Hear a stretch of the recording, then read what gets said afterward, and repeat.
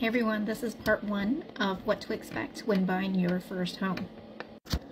Now, before I get started, just keep in mind that these videos are going to be long, and I'm going to try my best to not let it be boring. So, you've decided you want to buy a home. Where do you start? Now, as a realtor, I recommend you ask yourself the question, am I ready? There's several things that you need to consider before even starting the home buying process. Two things you should be asking yourself is, what does my credit look like, and do I have enough money to get to closing? You're going to want to make sure that you have decent credit because your credit score determines what your interest rate is going to be, and your interest rate then determines how large your monthly payments are going to be. Second is, how much money do I have saved up, and how much money is it going to take to get to closing? How much money you're going to need is going to be determined by these things. You're going to need your earnest money, which is usually 1% of the purchase price. You're going to need your option money. I will tell you what that is later. You are going to need closing costs. That's filled up with a bunch of different things, including escrow money.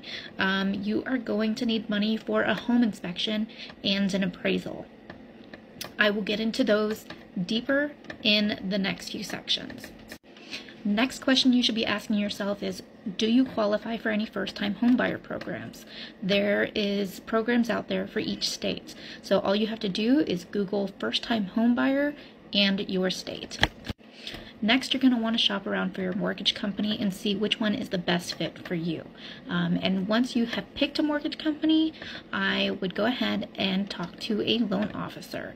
They're going to be able to answer a lot of your questions about how much money you're going to need to go to closing, and they're going to be able to tell you how much house you are qualified for.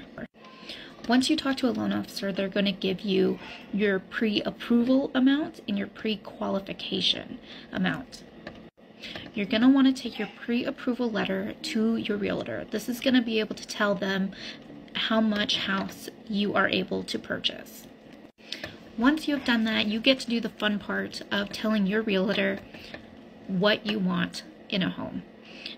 From the size of the house to how many bedrooms, how many bathrooms, do you want a pool?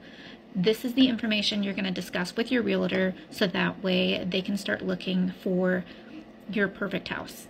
And if not your perfect house, you're close to perfect house. Stay tuned for part 2.